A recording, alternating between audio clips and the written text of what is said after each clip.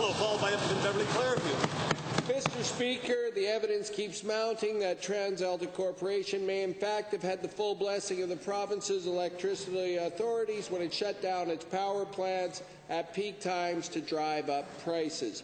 Documents obtained from the Market Surveillance Administrator and from the Alberta Electric System Operator both unequivocally state that economic withholding, or less cryptic, price gouging, is simply rational economic behaviour encouraged by the powers that be. To the Minister of Electricity, was the MSA and the ISO simply implementing government policy when they did this? Honourable Associate Minister. Thank you, Mr. Speaker. It's amazing how expert this particular member has become in electricity law. Right now, this issue is before the Alberta Utilities Commission. They are the adjudicator responsible to hear this case. For us to offer opinions at this point in time actually compromises consumers.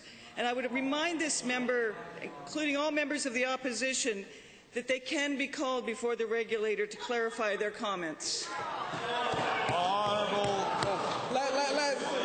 Let me be clear, Mr. Speaker. The Alberta Electric Systems Operator and the Market Surveillance Administrator clearly state in documents that economic withholding, or in other words, price gouging, is legal in this province. I'm just asking, was this government policy that they were implementing, or were they doing this on their own behest, on some Wild West rampage? Honourable Associate Minister. Thank you, Mr. Speaker. To reiterate, are companies in this province allowed to engage in anti-competitive behaviour? Of course not. We are a jurisdiction that cares about consumers. We've been focused on a free, efficient and openly competitive marketplace that protects consumers. Prices are brought down when we do that.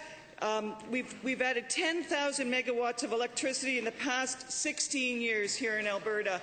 I think we should focus on our strengths and not just focus on undermining this system. Final supplemental. Well, then, this question should be fairly easy for the Minister to answer. Is it legal for a company to withhold electricity from the market in an effort to raise the prices paid by Albertans on their electricity bills, or price gouging? Is that legal in this province? Honourable Mr. Speaker,